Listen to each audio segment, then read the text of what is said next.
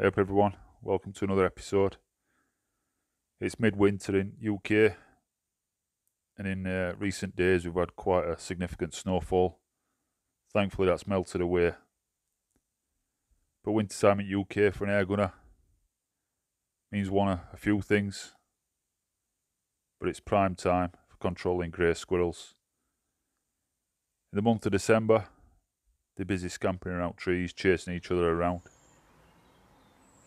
Then come January time, once breeding time starts to finish, you start visiting feeder. Now, with shooting squirrels, you want ethical shots. The red dot on that image is where you should be aiming when you're targeting squirrels. So I arrived in Hyde for about 7 o'clock in the morning.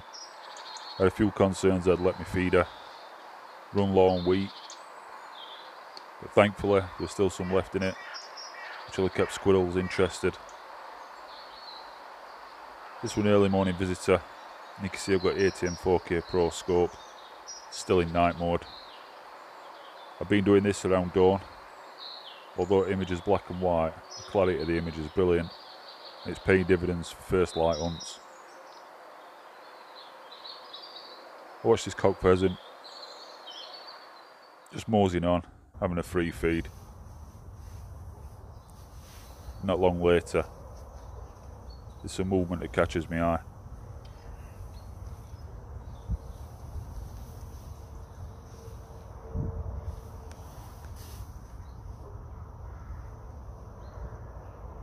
I've raised my rifle, I've got camcorder at the ready as well. This first segment of footage you'll see is from camcorder.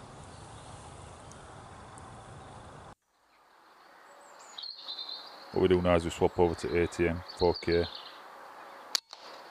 can see it's in night mode, lining up my shot. Although the camera picked up a decent image, it was still quite dark in the morning. So I'm really pleased I left it in night mode just for them first 10-20 minutes. It's a nice clean dispatch, first squirrel on the ground.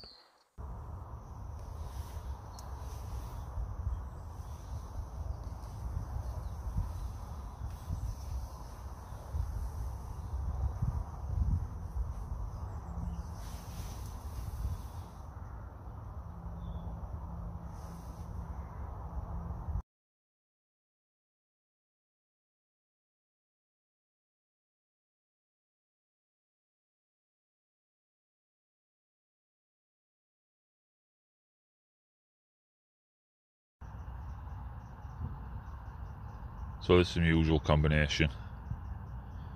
Got Ultimate Sporter, .177 caliber. It's Ratworks tuned, and it's top weight ATM 4K Pro scope, 3x14.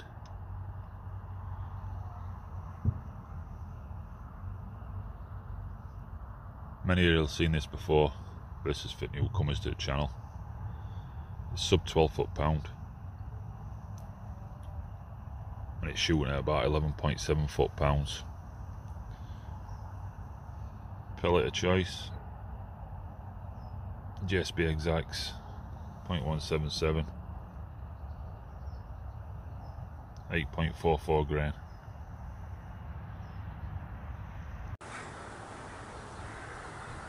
When I last visited this feeder a couple of months ago, there wasn't much activity. Squirrels were running around in trees, weren't too interested in feeder.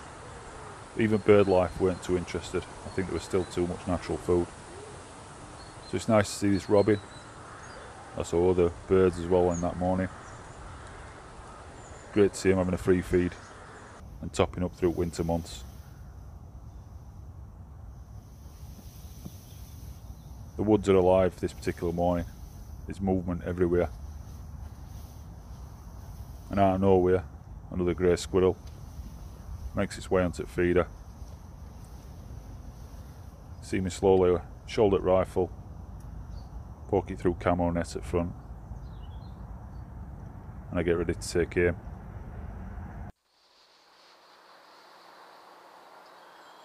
I've now switched over to day mode. It's nice crystal clear picture.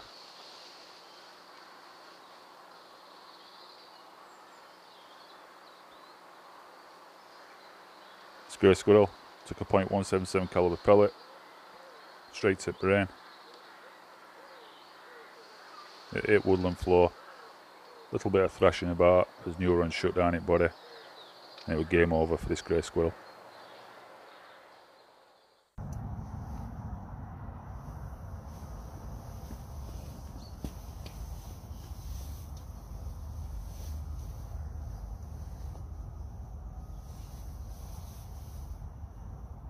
About half an hour before this next clip that you're going to see, I heard a clattering through trees.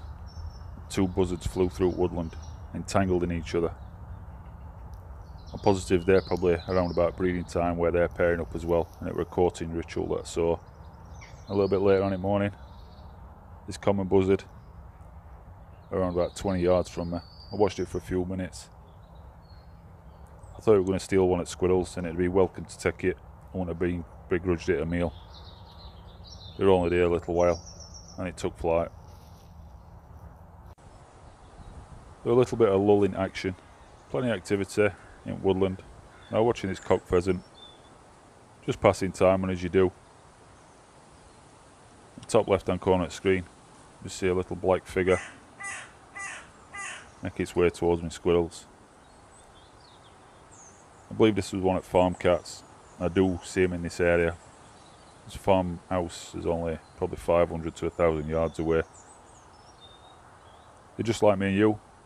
They're natural hunters, and they'll be stalking hedgerow, looking for whatever it could find. They had a good sniff, had a good look at squirrel. They were thinking about it, but eventually just took off and left them where they lay.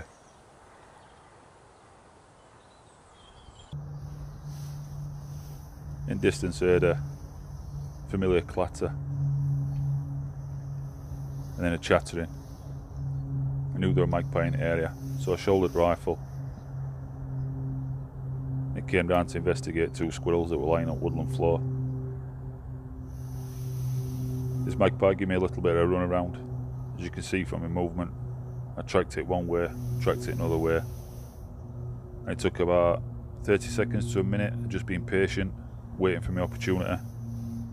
And eventually it presents itself.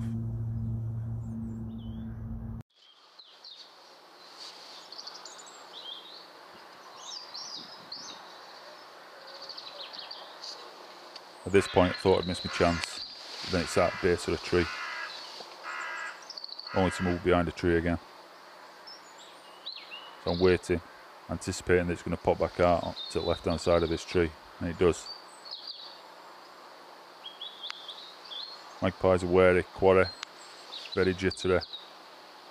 They don't give you long to take your opportunities. I flew into this bush. I was convinced it was still there. So just hovering my crosshairs where I thought it might come back into land.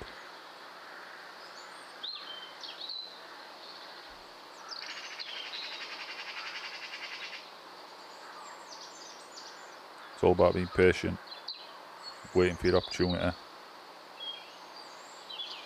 I know it's still there because pheasant's looking a bit wary. It pops out.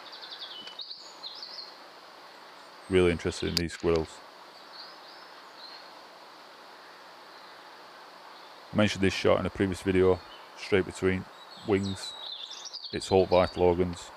There's no breast meat, there's no muscle, there's no bone. And it's straight through onto target.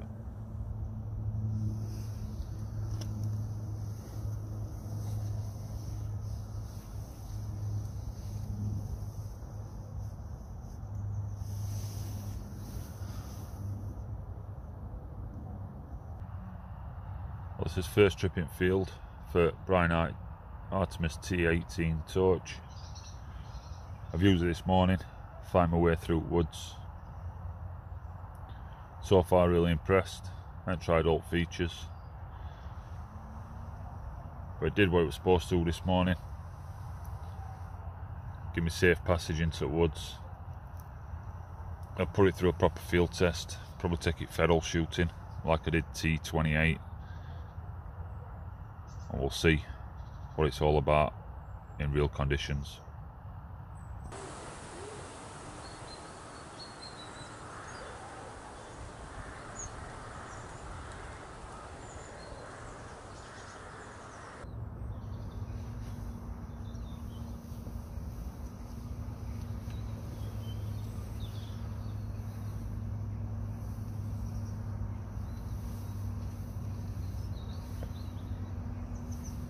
I've heard some commotion in one of the trees about 15 yards away, I believe, at a slight angle.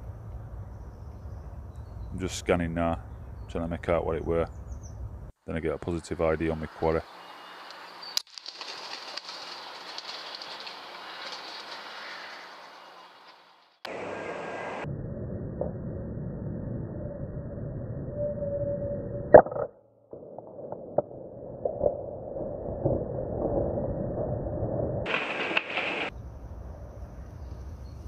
That were a clinically placed headshot. You heard it clatter to Woodland floor. And I was pleased with that shot.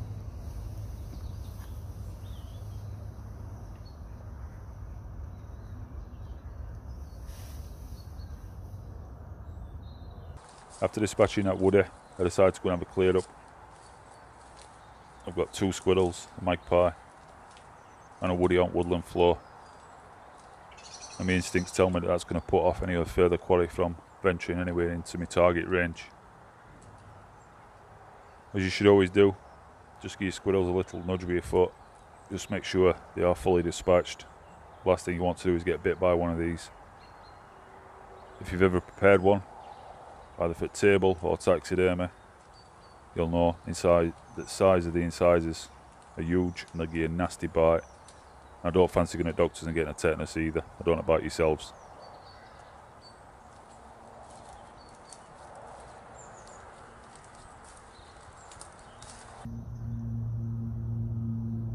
I thought might be my last opportunity at morning. Then I heard a rustle in trees about 10 yards in front of me. I spot this fella hanging about. Nice simple shot, a little bit of rolled over to account for close range. It's another clinical dispatch.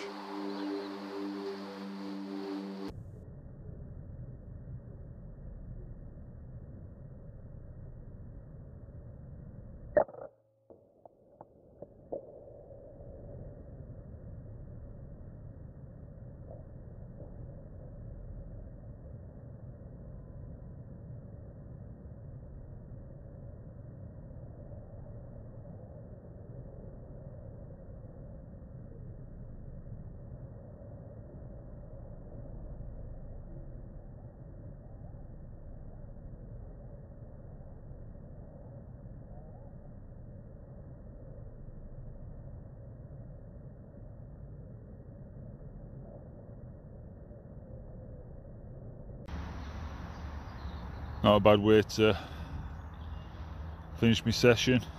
Woody, 3 squirrels and a magpie. Shot placement were perfect. That one just above eye. This one at base it here. The lights out, didn't feel a thing.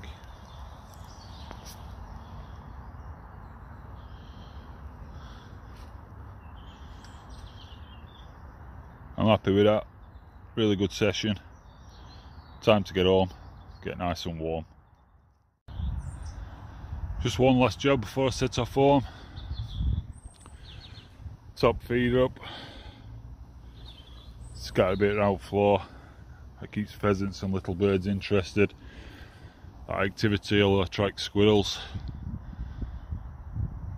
Perfect. That'll be alright for about another 4 weeks now.